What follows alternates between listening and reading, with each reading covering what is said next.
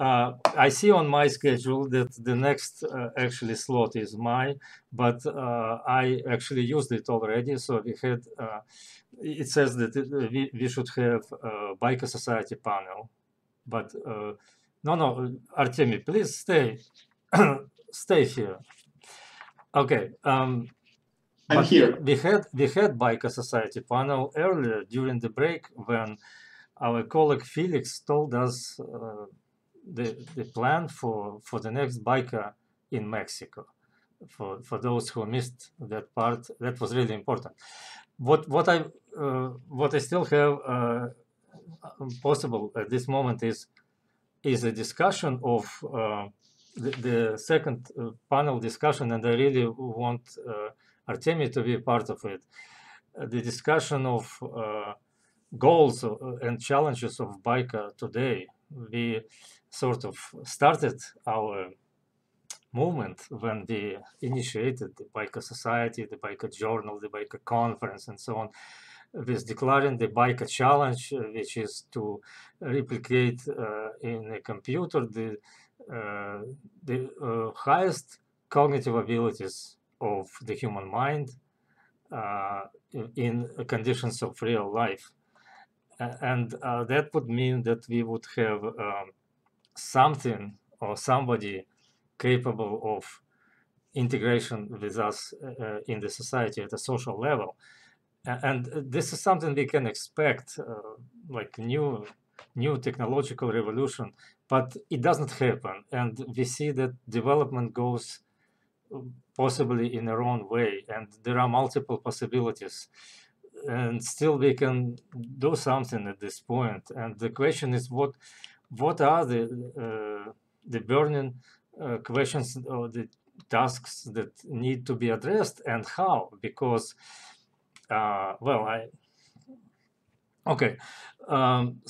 so I had this list of questions for the panel, but I really appreciate that Artemy expressed this position right now in his talk just before I have an opportunity to say something, because I think we need something bigger, some kind of major breakthrough. And it's true that all science consists of such small steps, and this is what comes into textbooks eventually and creates our knowledge of the world. But at the point where we are now, I believe we need something bigger. We need something more radical. Like, for example, let me ask you why those intelligent agents like Siri or IBM Watson, whatever, Cortana, there are so many of them. They all are rejected by humans, actually, at the social level. And nobody is interested in them as social partners. At least that's what people tell me. And I myself personally also, of course, obviously joined them. So one possible answer, let me just give for the beginning of discussion, is I believe they are too confident, as strange as it sounds.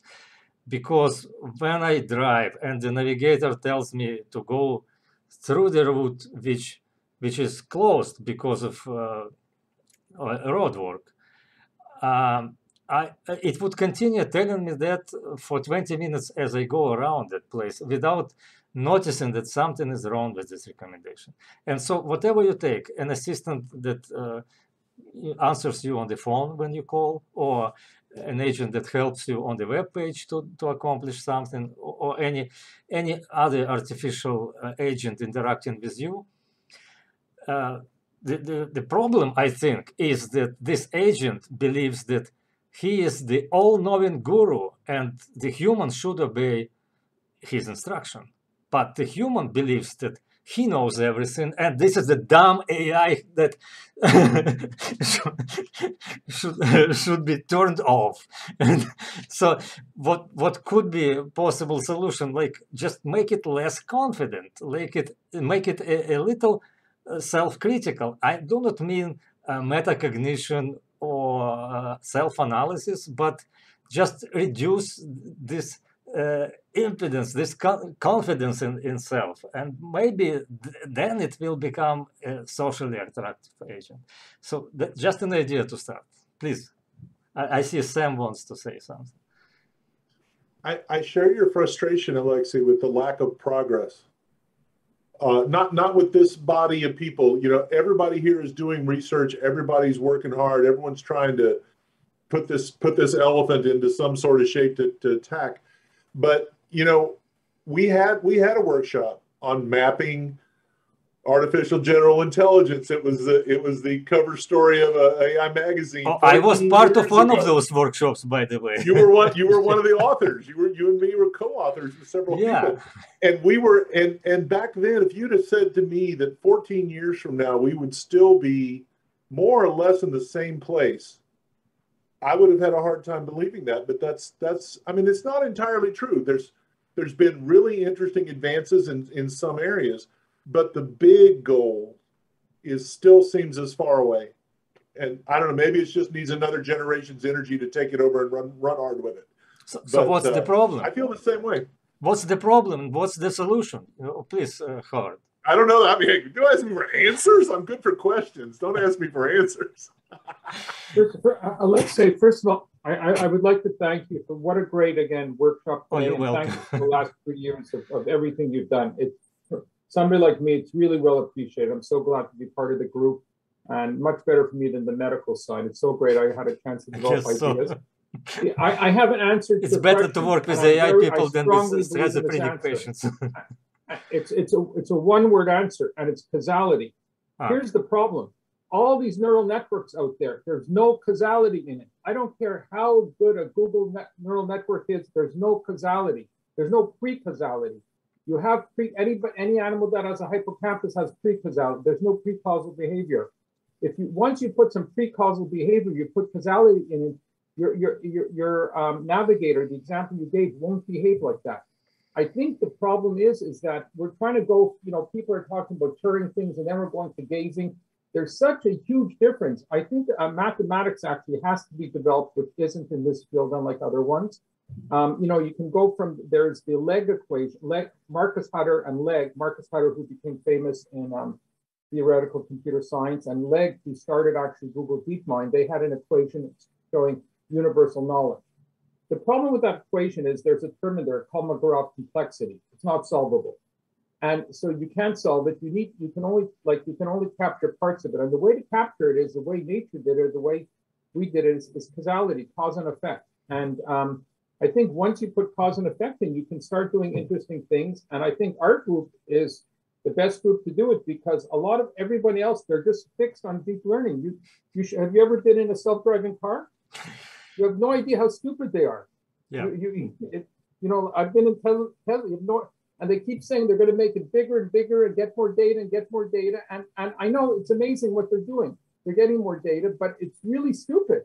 And I think people like us are in a position where we can think about it and say, hey, you know, it's fantastic in neural networks what you're doing, but it's not going to work. And I share your sentiments 100%.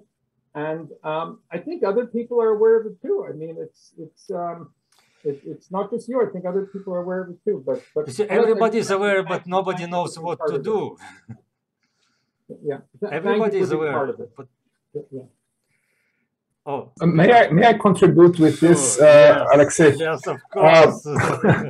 I have studied a little bit about that, and it's interesting. For example, what happens with cartoons, Disney cartoons, for example. And they have studied very deeply a notion that they call believability.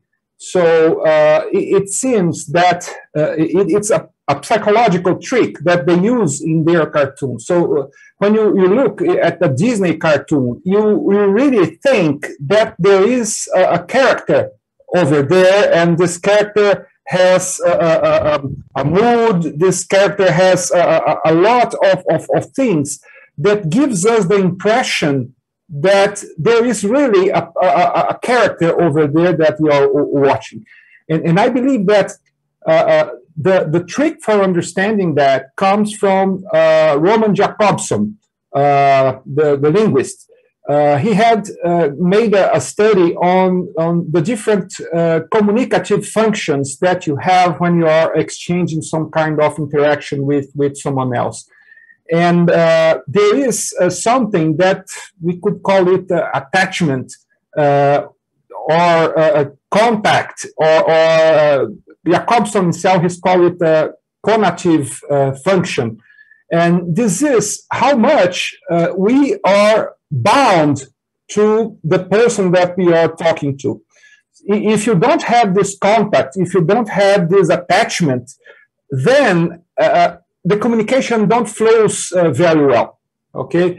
And this happens also to people, you know? If you have a student that don't understand what you're saying and he keeps repeating wrong things, and you perceive that, well, you see how dumb this student is, because he is not being able to get in touch with me and make this binding, this contact. We also have that, for example, in animal studies. And there is an impressive study with people working with gorillas. And it's quite interesting, because if you start to move around in a community of gorillas, they will ignore you. You know, they are not, it's just like you are not there. But some researchers, they start approaching the gorillas in a certain way, in which at some point the gorillas start perceiving you maybe like a gorilla too, and accept to start this communication with you. Okay, so I believe that all of those things they are hints that we should try to take this issue of believability. I believe that eye contact, just like our colleague has shown here, I think it's really important, this issue of eye contact, because this is one of the important things that will create this attachment, this kind of bonding that you have with someone that you are talking to, and you know that this person or this character, let's say, is understanding what you're saying, and so there is a connection, you see? If you don't have this connection, we will feel far from the agent. And I believe that this is the reason for the lack of success, because maybe we are not investing in these details, these eye contact. These are psychological tricks that makes us think that there is really a character over there, and so I'm not losing my time trying to talk to it. No, you are preaching to the choir. I agree with you. Eye contact is important. Mimics is important. Body language is important. Whatever. But if we are going to move by such small steps, then we achieve human level in 1,000 years. And that's not what we want to happen, right? Yeah, that's right. So right. Something is wrong with our approach, or maybe the goals that we have. Artemy, what do you think? I agree with Ricardo about cartoon characters. I would say from my side that a teddy bear is a great example of an emotional interface. So it doesn't do anything, but it's a great toy, and children just enjoy it. That's all great. And teddy bear can say, eh, and that's enough. That's not enough. What are you going to do with it? What are the applications? What are the practical applications of those things? Okay, children speak with it. Children may think that the teddy bear understands them. That's great. So you are building a toy for children. That's it, right? No, our civilization builds teddy bears for children, and they work just great for children. So forget technological revolution. Forget integration of AI into society at a social level. It's all just for children and for their toys. Not only our level of results is suitable to provide emotional companions for children, right? That's already great. Maybe you should first convince gorillas that we have something. No, I cannot. I'm not a specialist today. And then, as Ricardo told, it's great to think about cartoon characters, and we just try to make a robot which looks like a cartoon character. And what we see in our experiments, indeed, when people come to this robot, they look at this robot, they say, "Hello, what's your name? Hello," they touch it. And these are primary cognitive tests. And as the robot fails this simple test, people just refrain from it and say, "All right, this is an experiment. What I have to do with this robot?" So the robot has failed. That's all fine, but where are you going with this? What's the next step? What's the goal? So we want to right now we.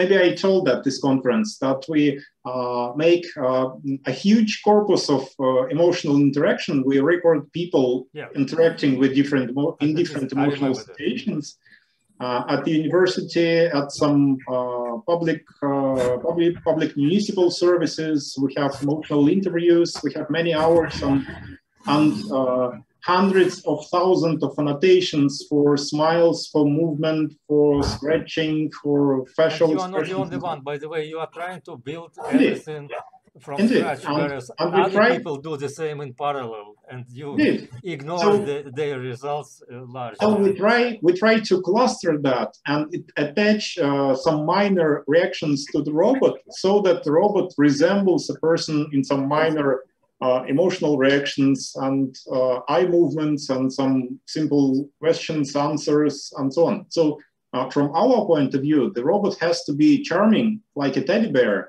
but doesn't have to answer some compound questions, some complicated questions. And modern information architectures, they generally target the questions of answering some compound questions, which doesn't apply to cartoon characters, which doesn't apply to cats and dogs, which are also a great example of emotional interface. Okay, so where is the breakthrough? Where is the technological revolution? We are doing that right now. I'm an optimist. You are doing it, and when you're done, what happened? What happens when you are done?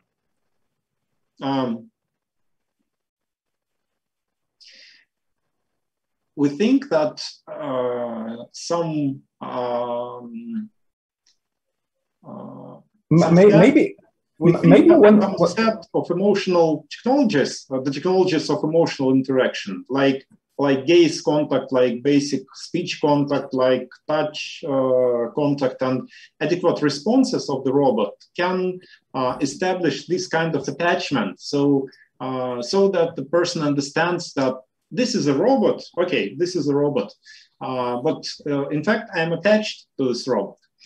There are very interesting examples. Maybe you know an article by I think Sung Go and colleagues about vacuum cleaners, about iRobot's Roomba.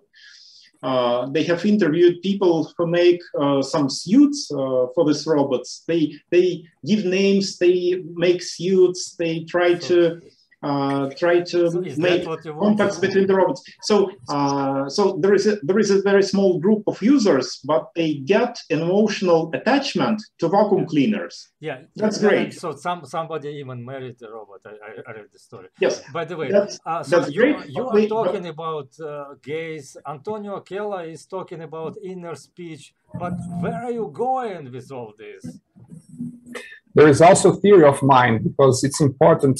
Yeah, when you're talking to someone else, you need to try to understand what the other one is thinking about, and if the theory of mind the model that I create in my mind doesn't fit with the behavior of the robot, it creates some disattachment between me and the robot. You're right, Ricardo, and you are telling me, I agree with you, but my question is, are you trying to walk to the moon? Like John McCarthy used this example, you cannot disprove that it's impossible to walk to the moon by simulation. It looks like you are starting simulation without knowing what are you trying to simulate. You are making some random steps in random direction and claim that you make progress, but where are you going with all this?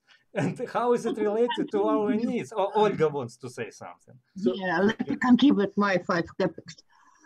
It seems to me that the idea to use robots as toys for children is very promising and very fruitful, because the generation of children who plays with robots like toys, who loves robots, this generation will understand what to do with robotics and what to do to make real robots, to make the world of Isaac Asimov. So you say that our generation will not make a breakthrough. It is only, why? At best, it's the next generation. Well, maybe, but maybe not. Or maybe not. You know the phrase, you shouldn't train children, you should love them. Детей не надо воспитывать, их надо любить. Okay, so the best we can do is raise children. Okay, got it. I'd like to make a comment on that. Please. Could be true for robots. You shouldn't train robots. You should love them. Thank you. Thank you, Olga. Sam. For a great many years, there have been a group of psychologists and philosophers. Can you turn your camera on, or you don't have it? I don't have. Oh, sorry. There's been a school of thought that the one thing missing from the study of cognition is a first-person approach. There are many functions of cognition that we can't understand externally from a third-person approach that can only be understood by a first-person approach, which is self-inspection. The longest tradition that we have on this earth of self-inspection is a tradition that goes back 4,000, maybe even 8,000 years, according to some people. But the long and the short of it is, I believe, and I hope to show through my very short talk, which is only about 7.5 minutes, but I believe that by replicating this tradition, in effect, turning it into math, we can exponentially increase our capacity to understand, reuse, and converge on a single best understanding of all the models of cognition that you presented in this workshop. So I believe that the breakthrough is right around the corner, if not here. But I'll leave it to you to tell me whether what I've shown you is absolute madness, whether it's too simplistic. Or should we vote? By the way, should we vote? Who believes that the breakthrough is around the corner? Please raise your hand. But before voting, you have to see his talk. Sorry, Alexei, I have a question. What would surprise us? I think an interesting thing is, we all get it. I'm not sure. I'm not talking to you, Alexa. Speaking of our topic, yeah, Jeff is listening. Jeff is listening somewhere. No, I was thinking about all this discussion, and we go, oh, but we've got this part that we haven't dealt with, like attachment, or we haven't done. We still have to do with theory of mind, or whatever it happens to be. And there's so many of those areas, right? And we all struggle to try to get it all into our head. We've talked about that a lot. But I was thinking things that don't surprise us anymore, or maybe did at once. Like, when were you first surprised by a speech recognition system like the one setting over here? What would surprise you about a cognitive architecture when it was running that you would go, that's something. That's different. Because I think it's kind of an inverse way of looking at a breakthrough. Rodney Brooks used to call it the juice. You know, he'd say that system's got the juice. I don't know what it is, you know. But okay. Eliezer used to call it juju. You know, he said, "Does this thing have the juju or not?" So what would that be? What would surprise you? You ask me a question. Let me give you an analogy as a part of my answer. Actually, it is a law. If you look through the history of science and technology, you will find this law that whenever a big breakthrough happens, then there is always a condition when there is a task that the society faces that must be solved. And there is no means of solving this task except for this new element that just emerged. And probably one of the best examples is the computer itself.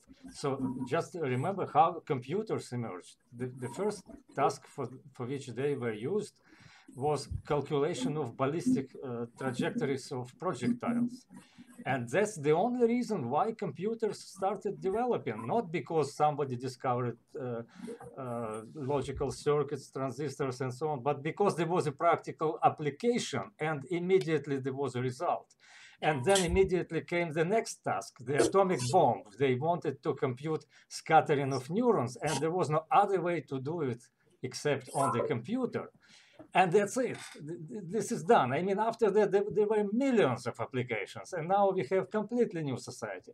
So I guess what we need is this key task that can be solved only with emotional artificial intelligence and not by any other means. And yeah, sorry. Maybe, Alexei, the wrong thing that you're doing is that we are creating agents to be servants, to be slaves, and not to be companions. Maybe if we think that, okay, I'd like to have an agent that could be my companion. If we think about that and we think, okay, what kind of talk to this agent could engage me such that I could see it as a companion and not as a slave or a servant that doing something for me. Maybe this is a kind of changing an idea on how an agent should behave that could lead to what you're thinking that is the breakthrough idea. Because if we start thinking about the agent as a companion, we need to ask ourselves, well, what is a companion to me? What is a behavior that we should expect from an agent that I could attribute this companionship? Okay, but I actually did not finish my answer. Thank you for helping me. So yes, if you do that and you create a real companion, real feeling soul, alive being, and it would take years to convince the society that this is not a dumb idiot, that you can actually accept it as a companion. But what we need is this key problem that can only be solved with this technology. And I was thinking, by the way, even before Sam asked me yesterday, days before, I was thinking exactly about this problem. And to be honest, I do not know the answer, but one candidate I can give you, maybe several of them. Like, for example, when you today in this pandemic situation, when you enter a building, usually they measure your temperature with the device. They put a thermometer to your hand and remotely sense your temperature. What if there was a device that similarly could measure your psychological condition? Then you could fight terrorism. You could, solve many social problems that we are facing today. And what would it take to create this measurement device? Imagine that you go through the procedure of reception or registration in the airport, in the hotel, in the conference, in the shopping or whatever, in the bank. You go through filling some forms, making some choices, and this is done basically automatically. Imagine that some virtual agent would interact with you during this process and would react emotionally to every your step and guide you through it. And during this process, during this interaction, it will learn about your psychology, your current condition, your personality type, and this would be like a measurement device, which in 1 minute will give you the exact portrait of your personality type and your current psychological state. So any criticism of that? And then it will be... Sorry? I didn't hear what you said. And who was that? Oh, your mic is turned off, I believe. Yeah, just turn your microphone. Yeah, okay. I wanted to make one quick comment about that. Sure. As someone from the social impact space. We don't solve the problems that need to be solved. We solve the problems that are aligned with the interests of the problem solvers. Yeah. When it comes to solving poverty, for example, we don't choose the solutions that maximize impact on poverty for those that are poor. We choose the solutions that maximize impact for the donors because they're the ones that are responsible, that are in the decision-making position. So when it comes to a problem that can motivate the development of AGI, that's a difficult one. So there is no answer. One of possible candidate solution for a big problem is something I'm adding on, but I'm not ready to report on it on cognitive level right now.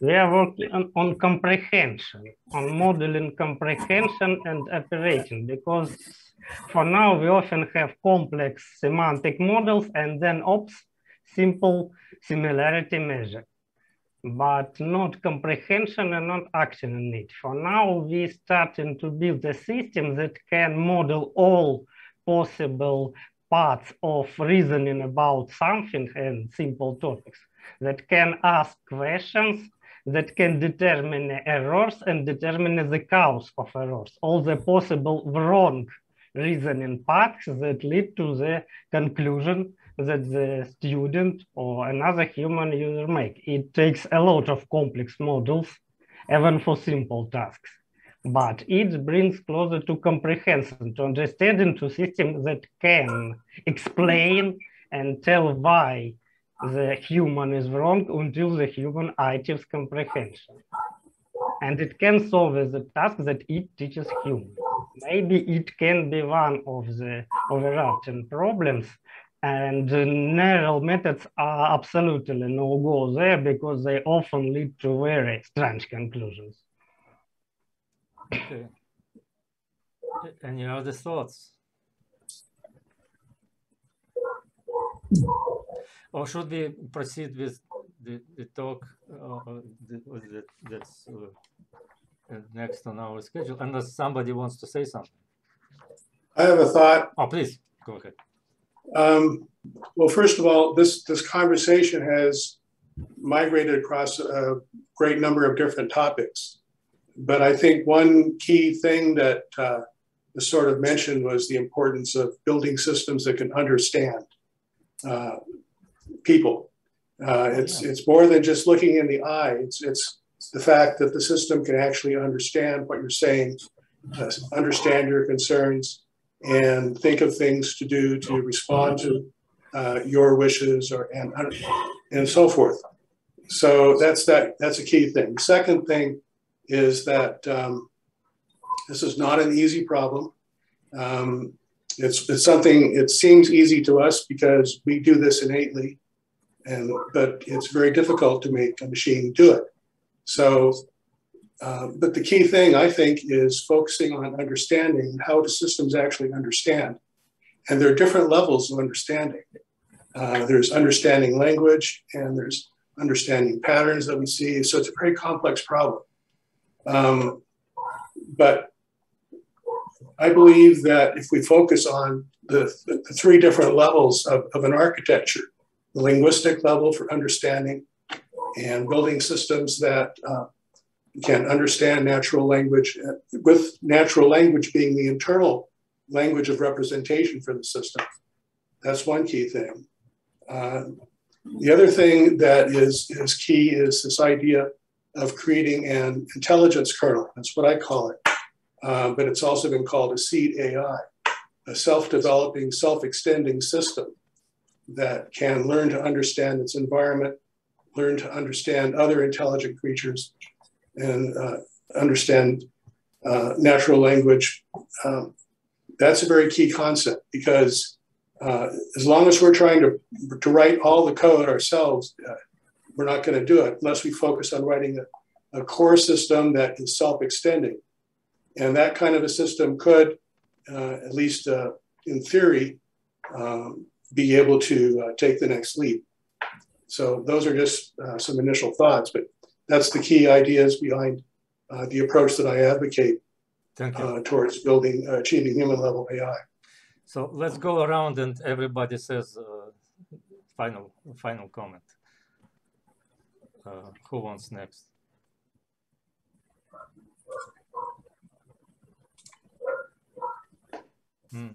I guess we are exhausted. But I'm very curious to hear Andy Williams' solution. Maybe we should proceed with Andy. Let's move on. There's some good stuff still to come, I'm sure. Sorry? I think he said there's some good stuff still to come, I'm sure. Thank you for that. Okay. I'm just going to... I also would like to thank every panelist of this ad hoc emergent panel. I think we understood something really important today. And let's continue. So the next talk is by Andy